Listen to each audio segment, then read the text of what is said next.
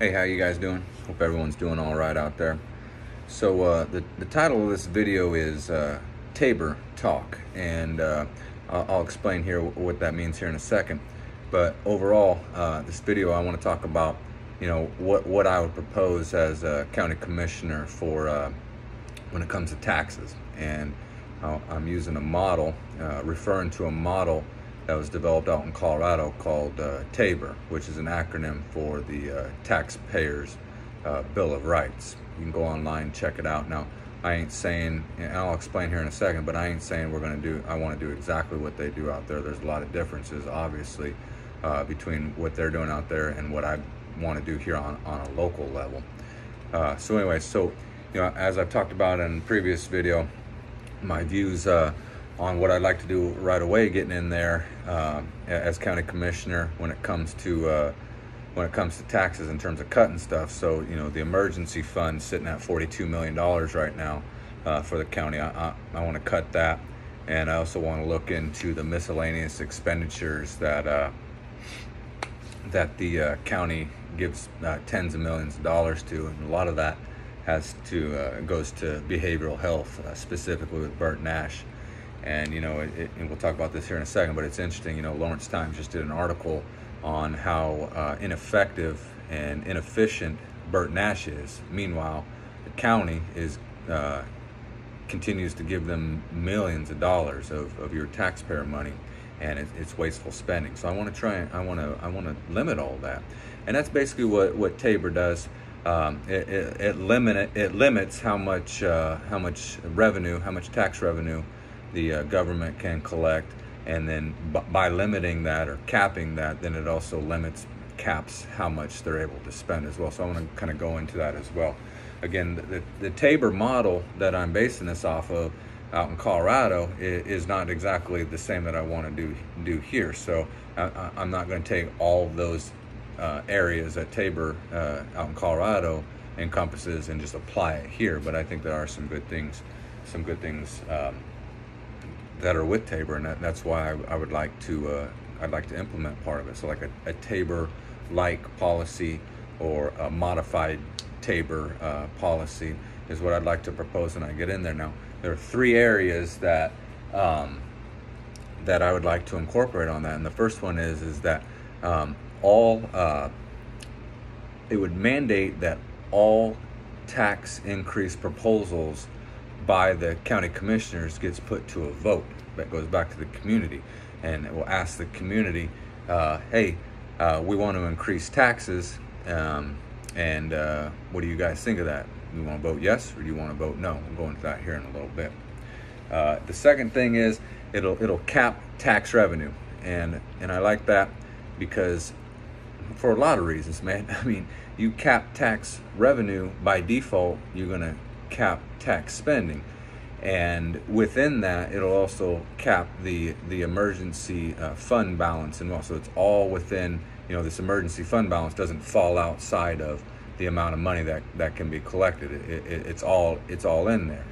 It's going to force the county commissioners to make decisions. Well, how much do we want to have our emergency funds be? Of the limited amount of money that we can collect, do we want 3% of that to be towards emergency funds? Do we want 5? Do we want it to be 1, 0, and whatever the case? They got to figure that out. They got to figure that out, and we'll go into a little bit more here in a second on that as well.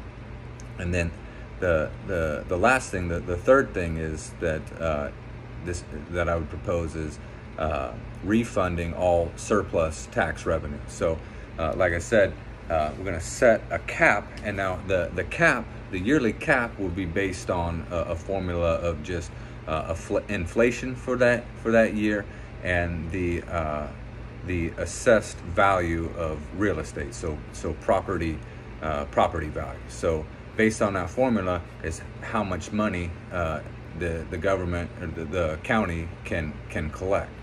So it'd be different from year to year, but it is a limit.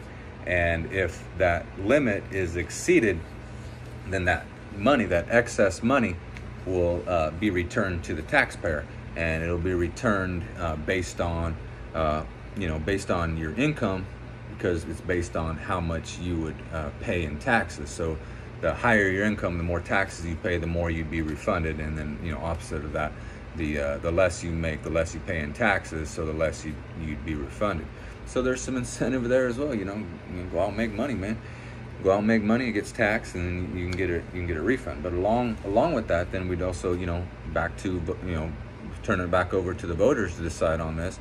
Another provision within that would be that the county could put it on a ballot and say, hey, we've exceeded the amount of revenue that we've collected this year, and and normally that would be refunded to you, but this year we're asking if we can go ahead and spend that excess revenue, and we put it to a vote. It'd be either yes or no to the community, and then the community could say, yeah, we want you to go ahead and spend that money. Maybe we need to spend it on some areas this year that need some more financial assistance, or they say, no, man, we don't want you guys doing that.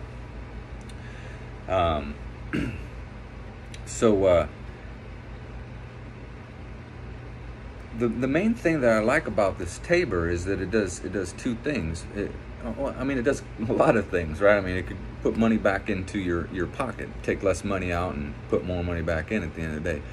But in terms of like what it does for the county commissioners, for holding our representatives accountable, it does just that. It makes them be accountable, and it makes them be responsible. So right now, the county commission is basically just operating on a blank check, man. They're saying they got like a wish list, man. Their wish list is out of control. They're like, we want to spend millions here, millions here, millions here, millions here, and now we're going to raise your taxes to cover all that.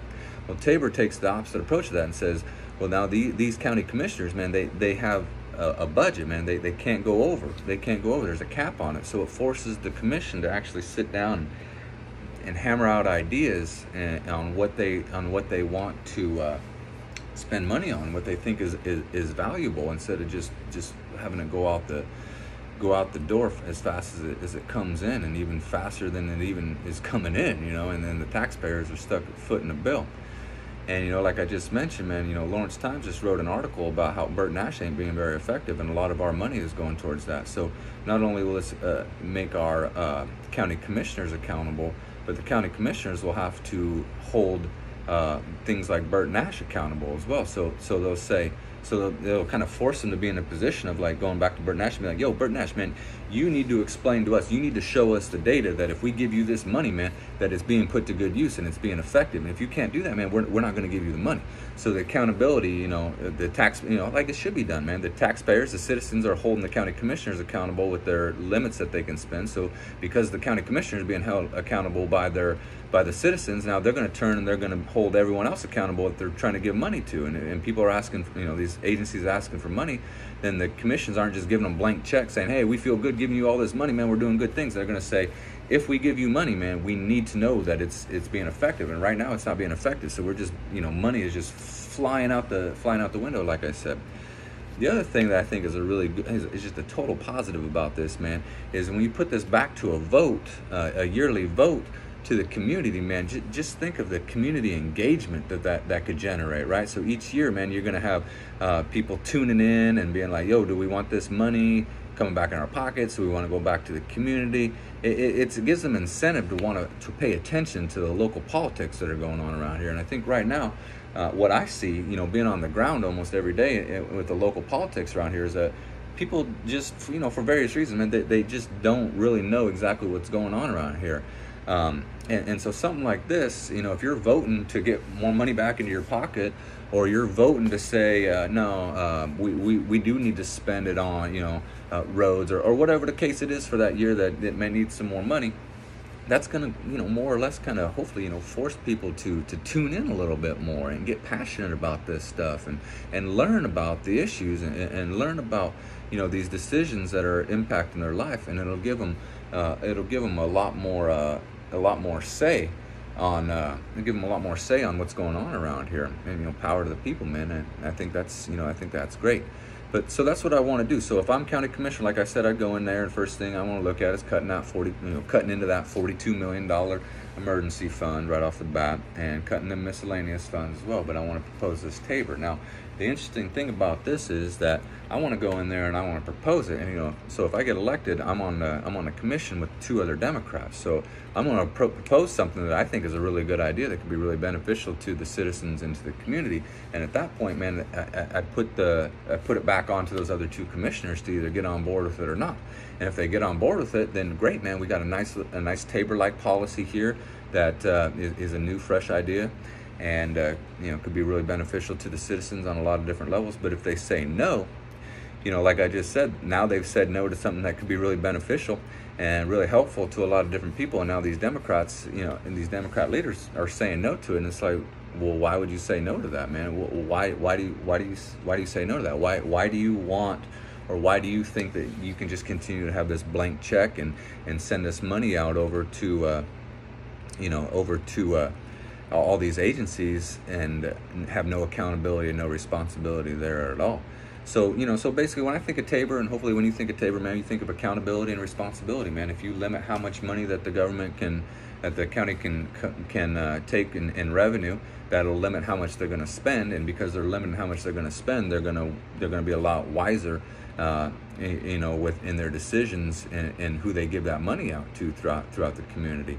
And just overall, I think that's just good for everyone. So let me know what you think. I'll be talking more about this as we go along. Let me know what you think, and hope you guys have a good rest of your day.